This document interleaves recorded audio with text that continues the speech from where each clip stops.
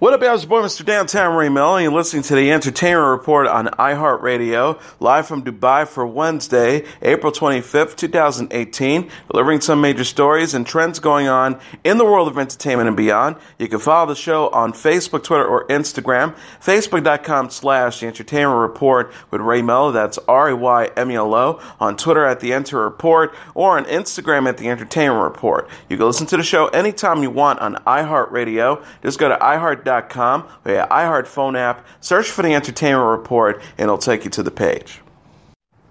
The Supreme Court of Pennsylvania overruled Judge Janice Brinkley on Tuesday, paving the way for rapper Meek Mill's release from prison.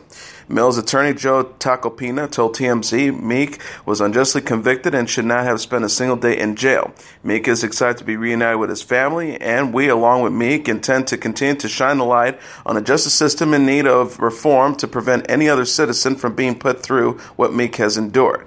The 30-year-old Philadelphia-born rapper, birth name Robert Williams, was sentenced in November to 2 to 4 years in state prison for violating his probation in a 2008 gun-related charge when he was 18 years old. Mill was accused of violating his probation by getting into an altercation at a St. Louis airport with a photo-seeking airport employee and then for driving recklessly in New York City. Although the charges in both cases were dropped, the arrests alone were enough to qualify as probation violations, and Brinkley ordered the rapper to spend time behind bars. Brinkley told Mill last year, "I gave you break after break, and you basically just thumb your nose at this court." Meek Mill tweeted, "I'd like to thank God, my family, and all my public advocates for their love, support, and encouragement during this difficult time. While the past 5 months have been a nightmare, the prayers, visits, calls, letters, and rallies have helped me stay positive." He also added, "I plan to work closely with my legal team to overturn this unwarranted conviction and look forward to reuniting with my family and resuming my music career." Tacopina condemned Brinkley's sentence as overly harsh. He noted the prosecutor in the case and Mill's probation officer recommended no jail time, as the two violations were for arrests dealing with minor incidents, and those charges were dropped. But instead of following the recommendations of the prosecutor and probation officer, Brinkley excoriated both of them, challenged their credibility, and overrode both law enforcement agency recommendations and went from 0 to 2 to 4 years, which showed that she clearly had a personal vendetta against Mill. Philadelphia 76ers co-owner Michael Rubin picked up Meek Mill from jail. The rapper was expected to attend Tuesday's game against the Miami Heat before a scheduled news conference. Tom Hardy becomes Marvel's anti-hero Venom in the latest trailer for the upcoming film based on the Spider-Man character. The clip, released Monday during the CinemaCon convention in Las Vegas, features Hardy as reporter Eddie Brock, who is investigating Dr. Carlton Drake, played by Riz Ahmed, because he is conducting scientific experiments on people using a black alien substance known as a symbiote. The symbiote, with a mind of its own, joins with Hardy and gives the journalist extraordinary powers, including the use of powerful tentacles and super strength. The symbiote says, after completing taking over Hardy's body to unveil the character's signature comic book look, including sharp teeth and a long tongue, "We are Venom." Venom, from director Ruben Fleischer, is set to arrive in theaters on October 5th. Michelle Williams, Woody Harrelson, and Jenny Slate are also starring. Hardy said at CinemaCon, "Being part of this movie is a dream come true. He's one of my favorite characters as well." Sam Rockwell has been cast in the next film from director Taika Waititi, a World War II film titled Jojo Rabbit that stars Scarlett Johansson. Jojo Rabbit will follow a young German boy in Hitler's army who finds out that his mother, played by Johansson, is hiding a Jewish girl inside their home. Rockwell will appear in the film as a Nazi captain who runs a Hitler youth camp, noted the Hollywood Reporter. Waititi, who recently helmed Marvel's Thor Ragnarok, will also be starring as Adolf Hitler, who is the boy's imaginary friend. Waititi, who has also directed Hunt for the Wilder People and What to Do in the Shadows, wrote the script for Jojo Rabbit and is producing alongside Carthrop Neal and Chelsea Winstanley. Production on the film is expected to start in the spring, Variety reported. Rockwell, who was last seen in 3 billboards outside Ebbing, Missouri, which earned him the Oscar for Best Supporting Actor, will also star as President George W. Bush in Adam McKay's untitled biopic about former Vice President Dick Cheney, starring Christian Bale. Key dates have been set for the 2019 Oscars. The Academy of Motion Picture Arts and Science announced in a press release Monday that the 91st Academy Awards will take place February 24th at the Dolby Theater in Hollywood. The award show will air live on ABC. The Academy's award season will kick off November 18th with the Governor's Awards nomination. Voting will run from January 7th to the 14th, with the nominations to be announced on January 22nd. Actor Bruce Campbell announced he is retiring from his iconic role of Demon Hunter Ash Williams. The 59-year-old actor wrote in a Facebook post Monday, "I bid you a heartfelt farewell playing Ash, the character I took acting lessons with for 39 years. Campbell wrote, "I am hereby retiring from that portrayal. It's time. I follow Ash from his formative years through his midlife crisis and decline. What a thrill, what a privilege. We had a great resurgence with the help of stars.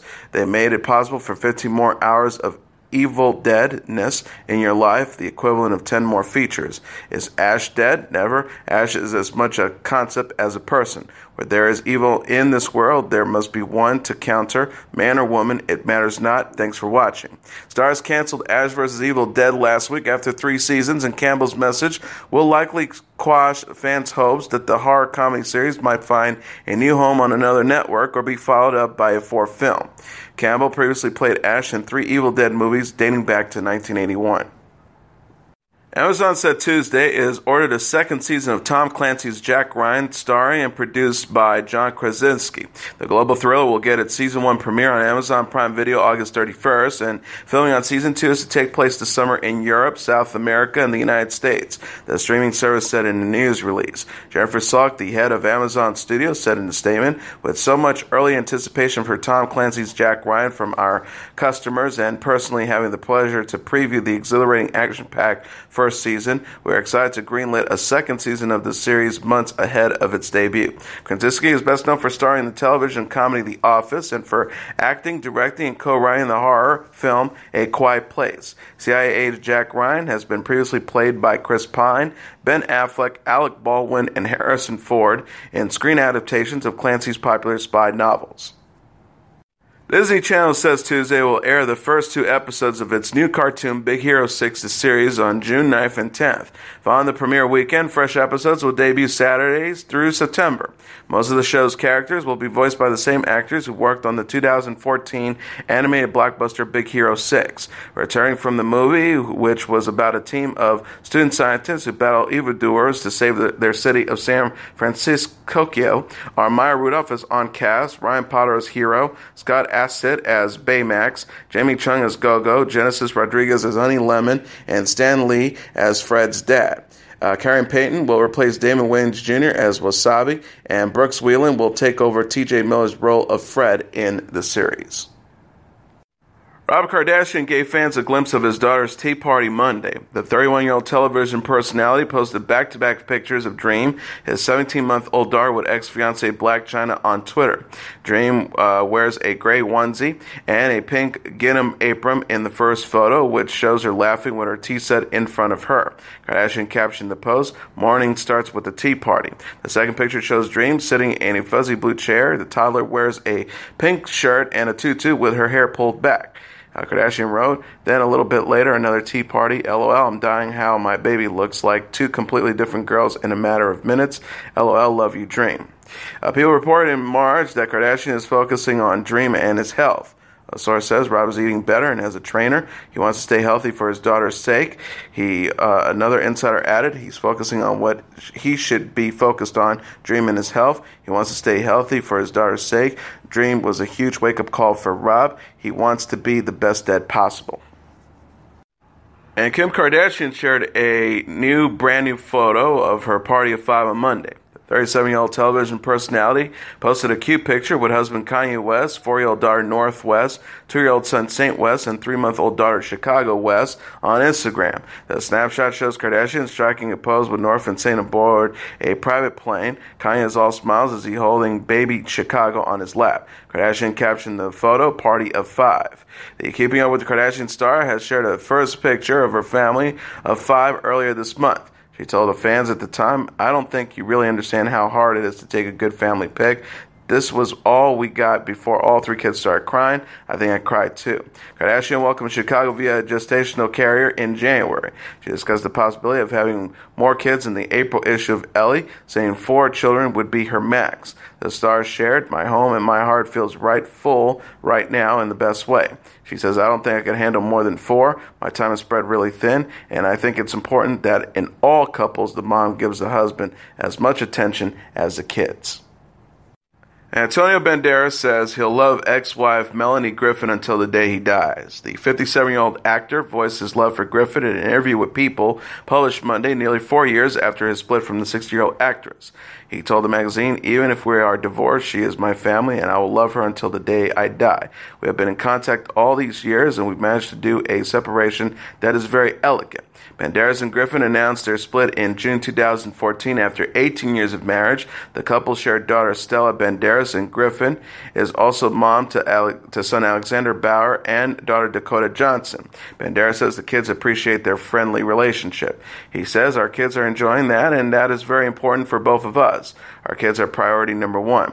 Banderas started dating Nicole Campbell following his divorce from Griffin. He shared a photo with the Dutch financial consultant Sunday on Instagram.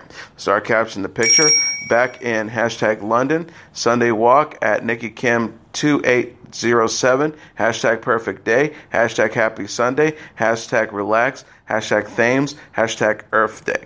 Banderas will next star in the National Geographic Channel miniseries Genius Picasso, which debuted Tuesday. He told UPI playing painter Pablo Picasso in the series was somewhat a painful experience. Psych alum Dule Hill and the West Wing fame has married Ballers actress Jazmyn Simon, the actor confirmed on Instagram. Hill said Monday alongside a wedding photo of himself and Simon inside a luxurious dining hall, "If I could speak all the languages of all the lands throughout the world, I would not be able to find the words to express the fullness of my love for you at Jazmyn Simon. #Simon says Hill. No. #Simon says Hill." Hill and Simon announced their engagement in April 2017. Hill popped the question on a hot air balloon ride. The couple first met on the set of Ballers. Simon previously said of their first meeting, "I saw him, just me and him at the end of the table, and I was like, oh, I know you, you're Dule. And I went and we exchanged numbers, and the rest is history." Clayne Crawford said in an Instagram post Tuesday he is grateful for his job on the Fox series Lethal Weapon and hopes fans, quote, "will stick with me and stick with the show."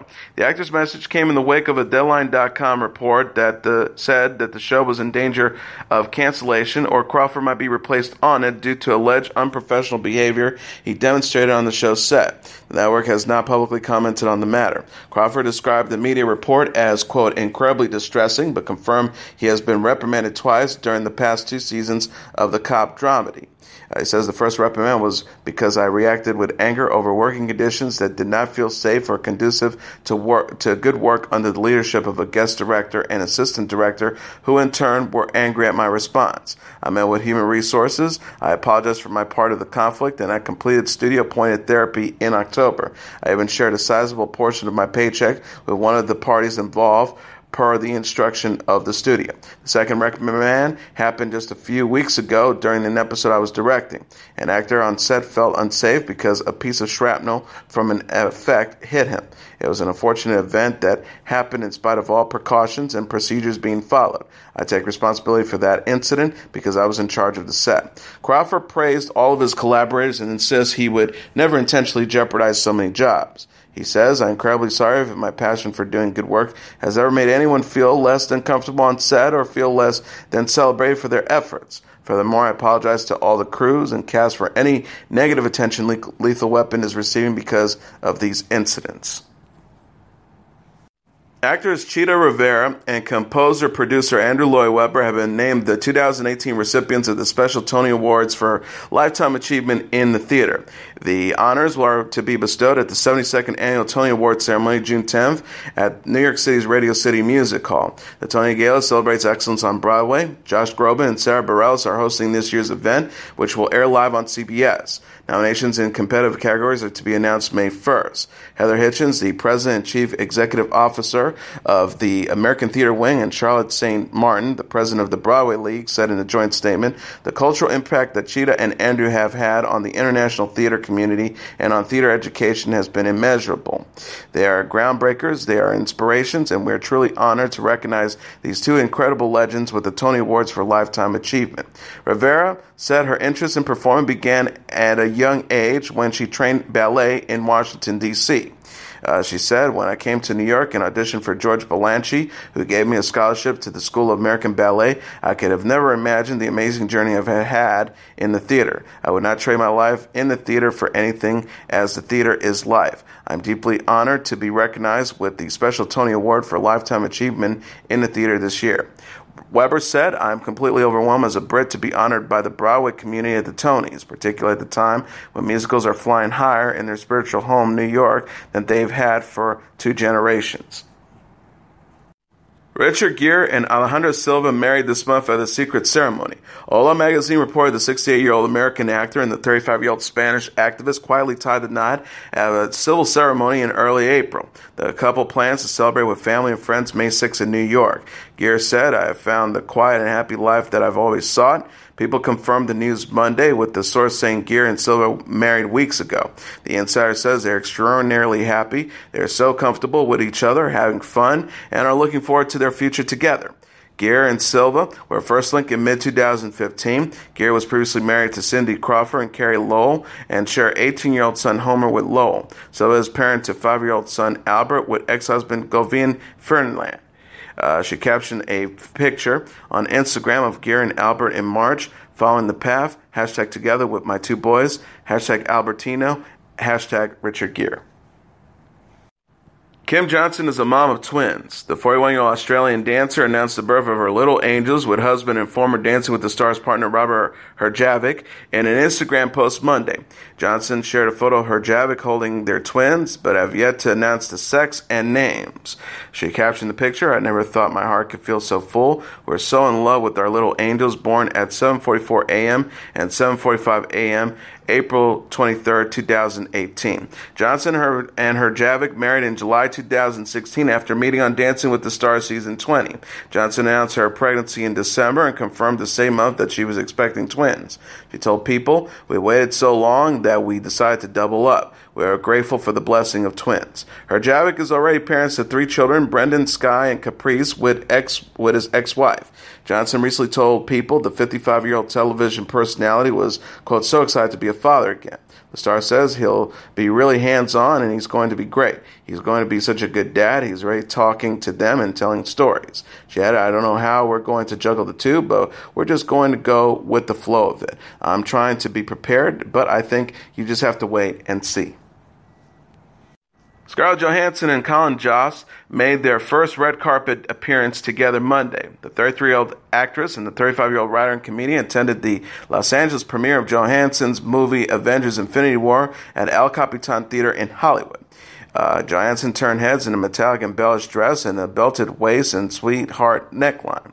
The star was all smiles as she posed for photos with Jost, a writer and performer on Saturday Night Live. A source told Us Weekly their eyes lit up when they looked at each other. Johansson plays Black Widow in Avengers: Infinity War, which opens in theaters on Friday.